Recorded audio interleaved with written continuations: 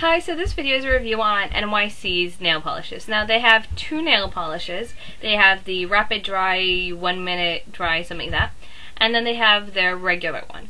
Now as far as the, bottle goes, it's average and it's, fine. I don't have any on hand to show you.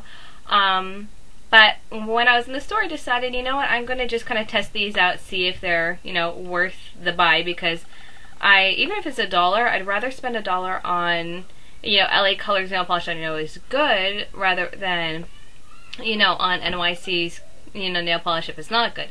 So I just kind of put it on just to test it out. And I found that the ones, and this applies for all of their nail polishes, I found that the ones that were sparkly were really watered down and they were just terrible, really, really disgusting. And it would take at least 5 coats to make them halfway decent, so I really don't recommend those.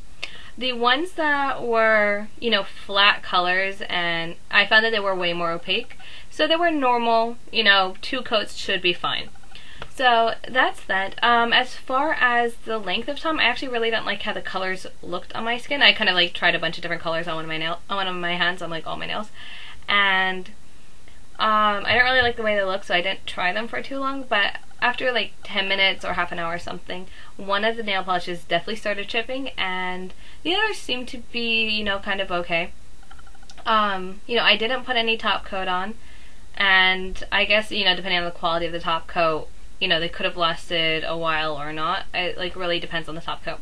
NYC Colors top coat, just on previous experiences, unless they've changed it sometime over the, since I got my, bottle a while ago. It was fine. It wasn't super quality from what I remember, but it wasn't bad either. So anyway, I hope this video was helpful, and I hope you listen to me when I tell you do not buy the sparkly ones, as pretty as a lot of the colors are.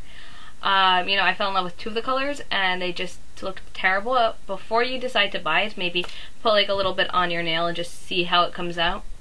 Anyway, I hope this video was helpful. Thank you so much for watching. Bye.